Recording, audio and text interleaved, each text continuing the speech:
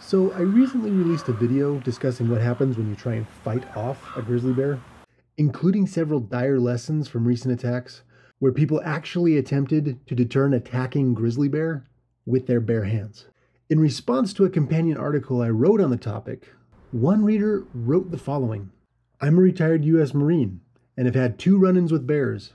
I am armed when outdoors and also have a canine with me.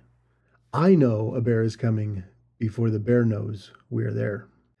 Now, according to a wildlife biologist whose specialty is the study of bear attacks, traveling with a dog is actually one of the worst things you can do in bear country.